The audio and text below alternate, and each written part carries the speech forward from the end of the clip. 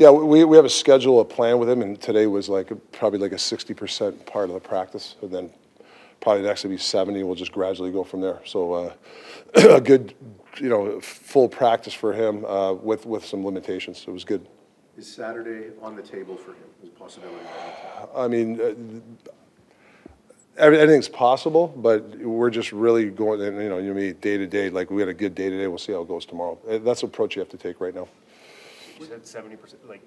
I mean, the practice, not him being 70%. The practice, right. Instead of a full practice, I think he was out there for what?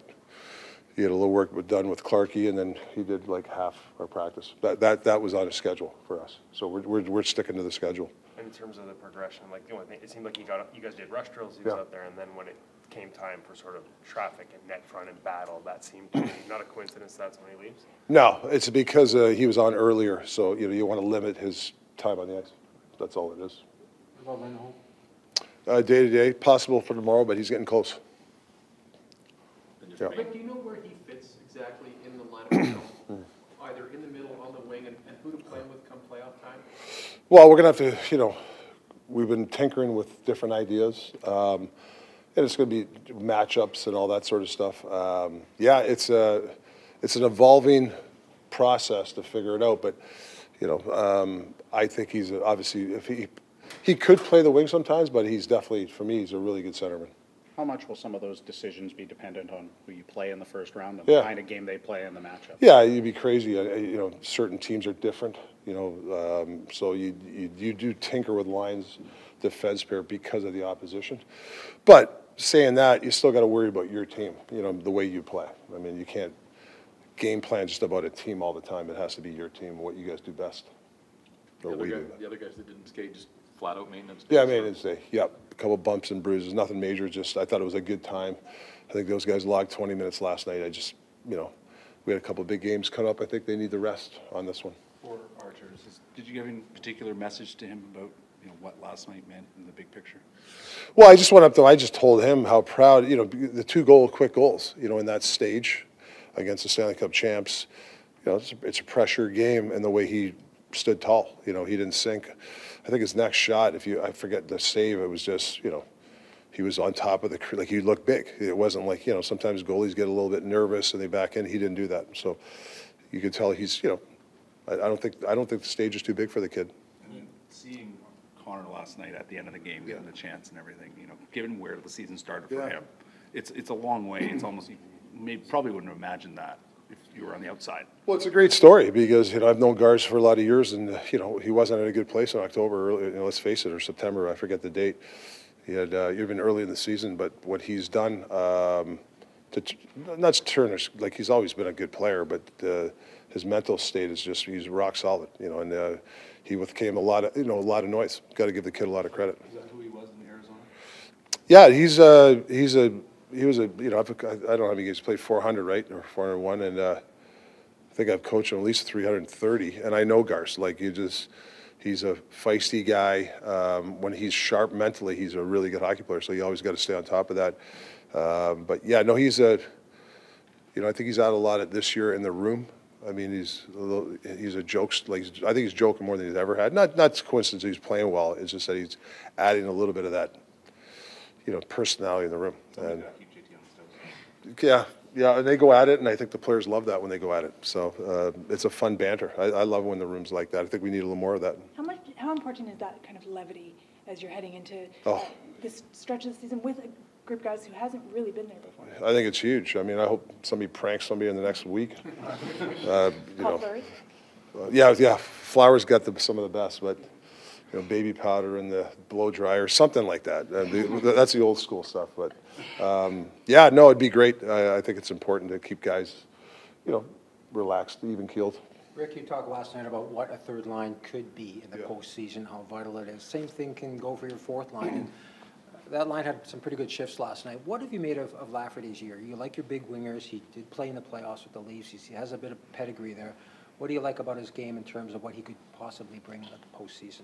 Yeah, if you actually watch him, I think it was the Leafs against Florida last year. He was one of the better Leafs because he was on the forecheck. He was hitting against a Florida team that's aggressive, right?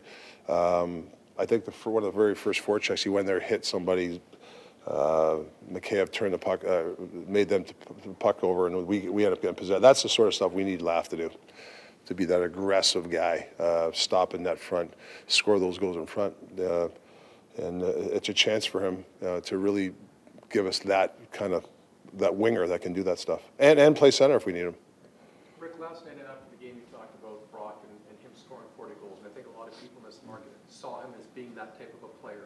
You also mentioned the fact that he's been battling through something. How dinged up has he been? But also, to see a guy like that succeed after everything that he's gone through. No, he's healthy. He was just last game or two. He's been it's nothing major.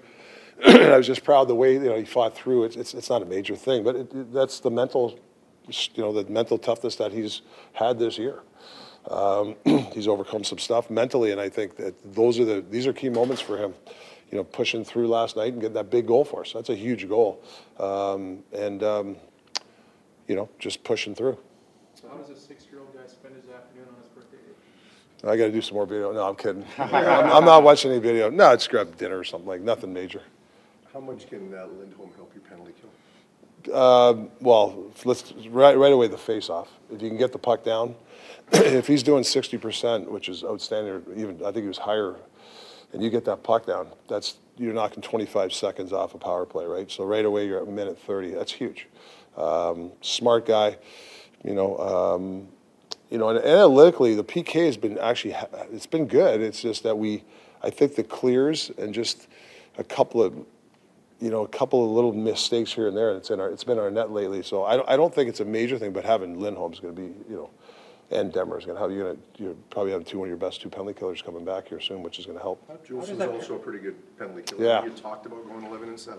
Yeah, I thought of it, but I'm not a huge fan of it. I think sometimes you can use it. I don't know when we'd use it, but I know some teams have done it and been successful. Some haven't. I don't know. I'm honestly 50-50 on it. I don't have a feel for it. Aside from the face-offs with Lindholm, why is that pairing with Bluger work so well on the PK? Well, I think they're just the chemistry. The one thing I think we could be a little more aggressive. I don't think we've been as aggressive, and I think when you have chemistry, those two guys know when to go. Even Dakota and Teddy have done a nice job, but I think when you pair with somebody, when one guy goes, the other guy knows when to go. And I think we've been a little bit slower because of that, and maybe it's less, sometimes if you less pressure, you give the team too much time. Last couple of minutes last night, you went mostly with your big D-men, while you guys were technically not much Quinn. What's the sort of thinking and how you pick your defenseman in crunch time like that? Well, usually the last 2 minutes, you're looking for, somebody's going to step, block a shot or, box out, but Huggy, he defends in a different way. If you watch him, he defends with quickness. Like how many times does he go in the corner quicker than the other guy and gets the puck?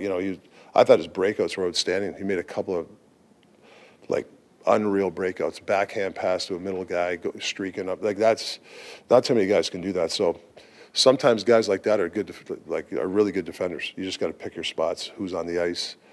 Off a face-off. Usually the teams that win a draw, they're going to get that one-timer. So you need that. Myers or Juleson, or they're going to take, they're cold, they're going to eat a puck for you, and that's the reason for it. Will Silos get another game, potentially? Or with Thatcher coming back, is he probably done? No, he's possibly, I haven't decided on tomorrow, so, or the next game, so we'll figure from there. He's not done. Will you have 3 goalies in the playoffs? Yes, I think so. I got to talk to Patrick, but yeah. So what? We've done that, yeah. So now that you've seen Silos for 3 games, what's your comfort level with him? Well, listen, it's 3 games, but I just like his demeanor right now. I like the way he's playing. He's a confident kid, and that doesn't mean Casey's not confident too, because he's played a lot of important games for us too. So it's a good problem to have.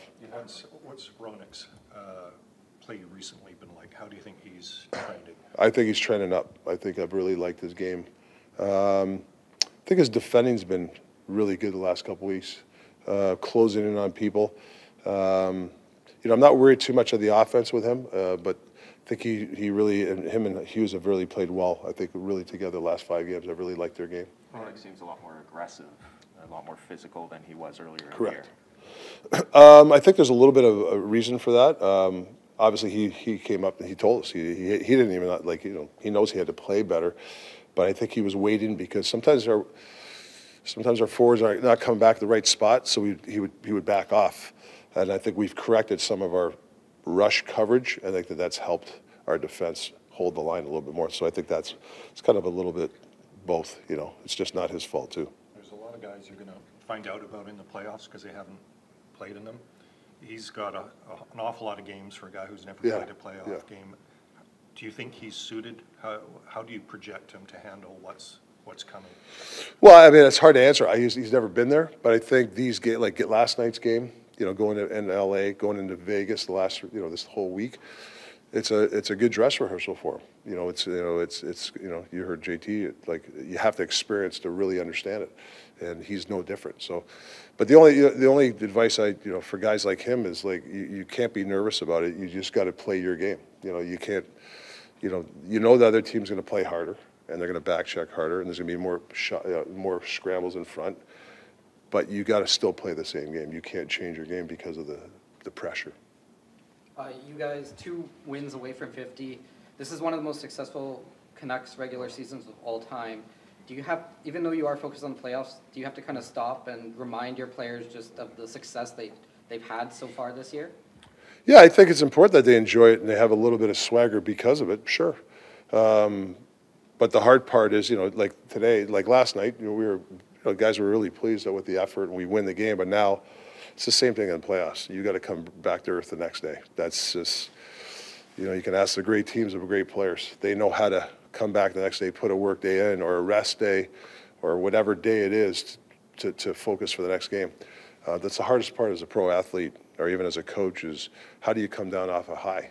And it's the same thing in the playoffs. We might, first game, who knows? You might lose 6-0. You might win 6-0. How do you work that next off day? That's the hardest part, I think, in sports. The guys who had maintenance days today, if you find the place, will they rest a game before the? Well, I think it's going to depend. It's game to game. It depends, how this plays out. If we win, hopefully we can win the next few games here. It makes my decision easier how to play it out. But as of now, everybody will be in the lineup tomorrow. How much does the division title mean to you? I mean, I think we've gone this far. Why not go get it?